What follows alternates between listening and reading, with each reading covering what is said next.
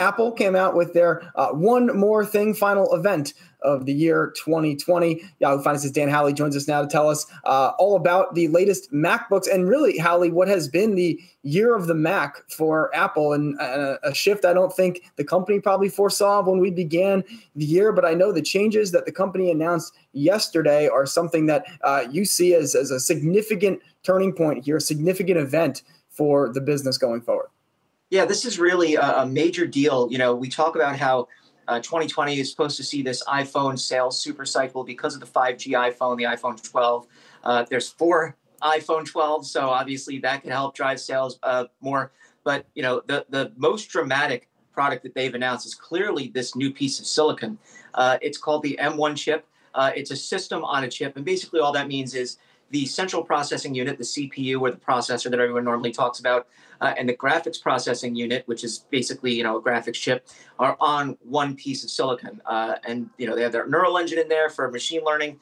This is the same thing that they've been doing in the iPhone and the iPad for years now. But what's big here is Apple is making a hugely massive bet that they can turn those chips in a similar style to power the devices that, you know, require heavy-duty processing. We're talking about the MacBook Pro, the MacBook Air, the Mac Mini. Those are the devices that are getting this M1 chip. And why that matters is because they're ditching Intel entirely by 2022. And we've seen other companies try to work with ARM-based processors to power laptops. And yes, they've gotten great battery life, and Apple's already touting that, saying you can get as much as 18 hours or 20 hours out of the Air and the Pro.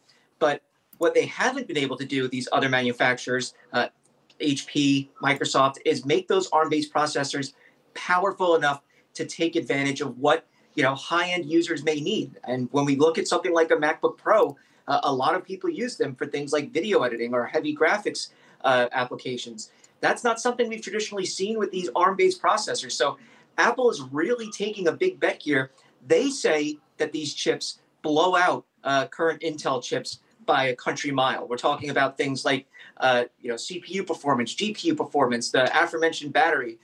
Your MacBook Air won't have a fan in it now, so you won't hear that annoying wheezing whenever you're trying to watch Netflix for 5 hours while running one tab in Chrome, because Chrome is terrible like that. But the big to-do here is that Apple is making a huge bet on these chips. And I think if it pays off, obviously they eliminate that payment they have to make to the likes of Intel, $2.9 billion in 2019. But it also allows them to further customize Mac OS throughout the line, just because they're going to have the hardware and software.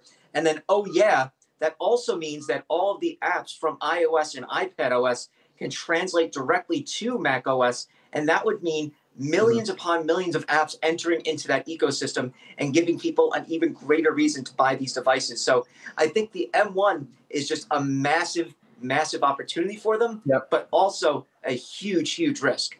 All right, Dan Howley, one word answer, buyer's guide question here, holiday shopping. Is this MacBook worth getting? I would say probably, yeah.